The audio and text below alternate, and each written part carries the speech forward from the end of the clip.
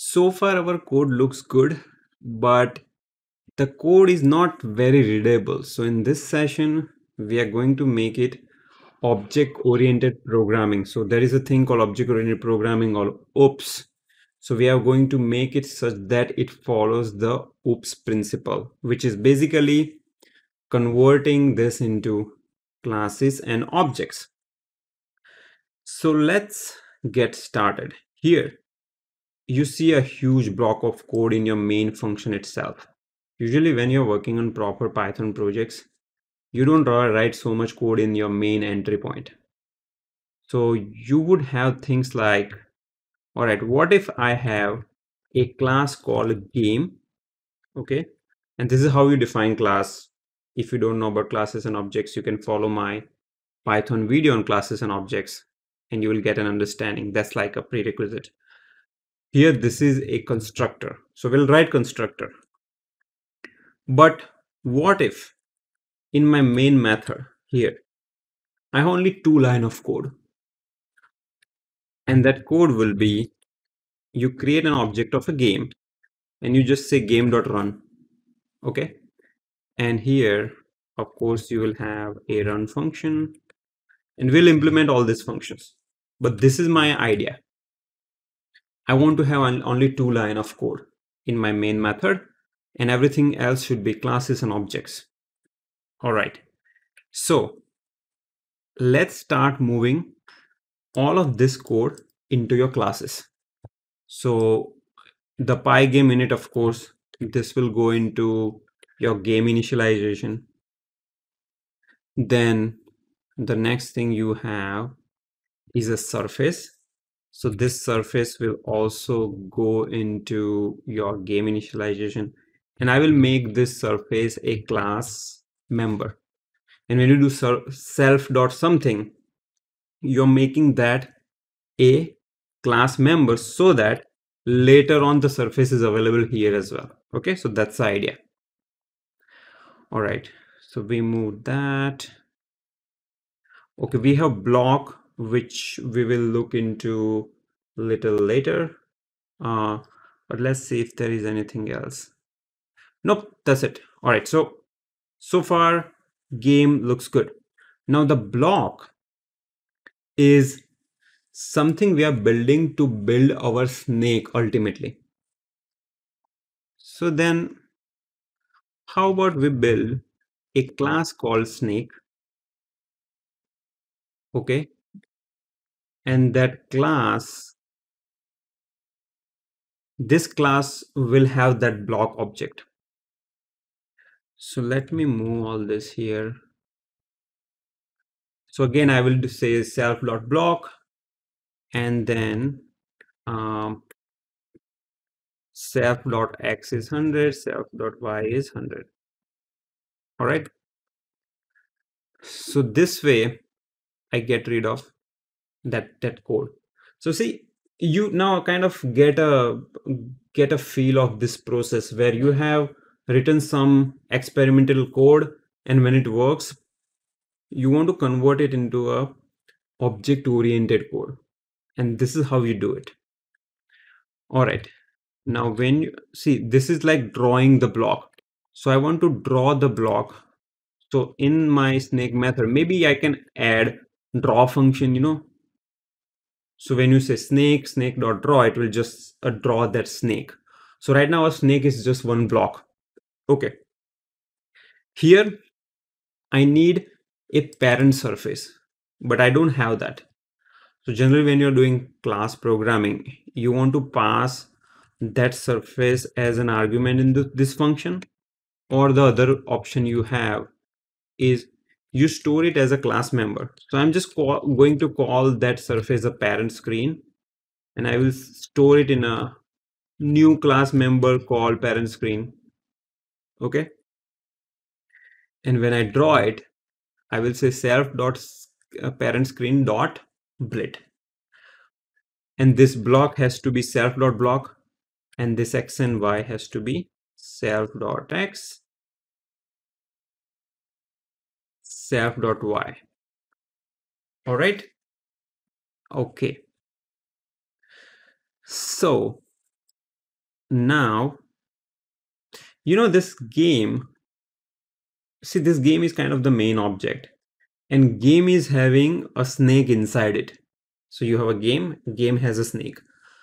So for that reason, I will create a snake inside my game class. So I created a snake inside my game class. Now snake constructor expects parent screen. So what is my parent screen? Self.surface. Okay. And once that is done, I want to draw the snake. All right. So this looks good so far. So by the way, when you draw this, you're drawing this. So we are kind of replacing this function. So that draw function is exactly this draw.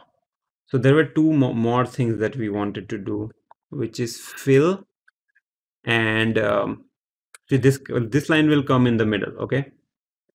And this will be self.surface.fill, and this will be pygame.display. So when you have snake and when you say snake.draw, it will draw the snake or a block on the surface.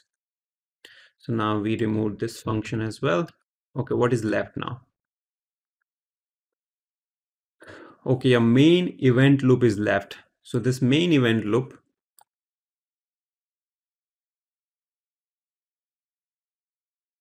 I will copy this in a run function.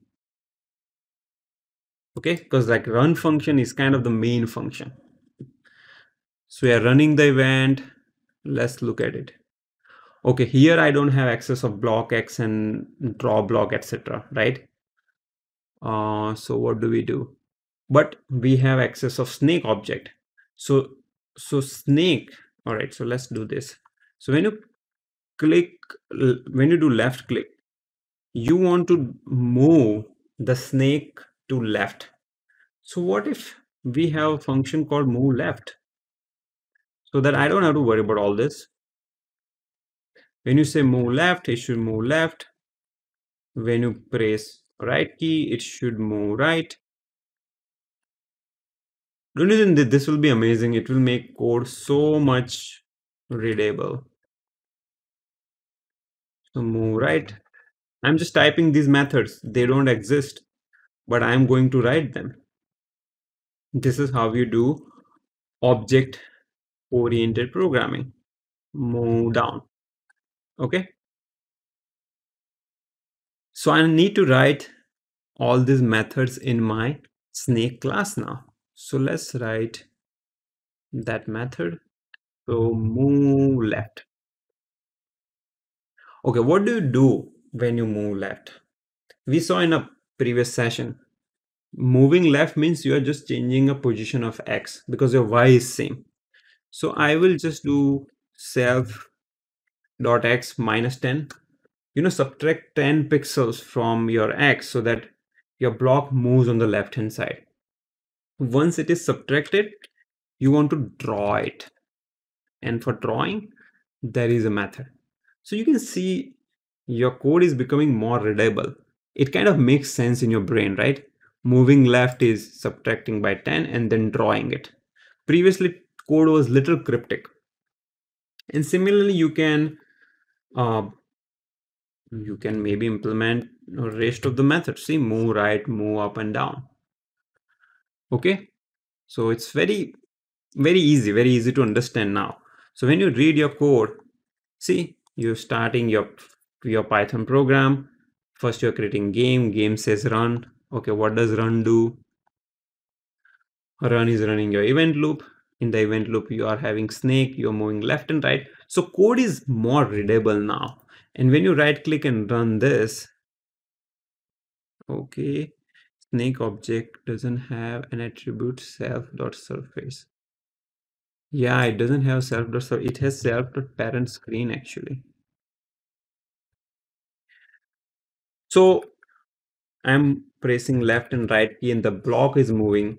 I did not make any functionality change, but in this session, we did an amazing thing, which is converted a programming to object-oriented programming. This is needed if you want to become a good programmer.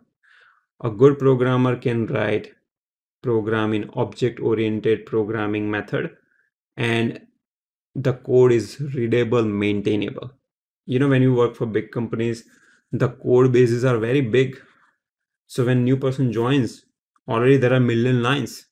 So if code is readable, like see right now code is more readable, then it helps. So OOPS or object oriented programming concepts makes you a better programmer. That's why I think that this session is very, very important. So I hope you all learned all these lessons. In the next session, we are going to continue our game development.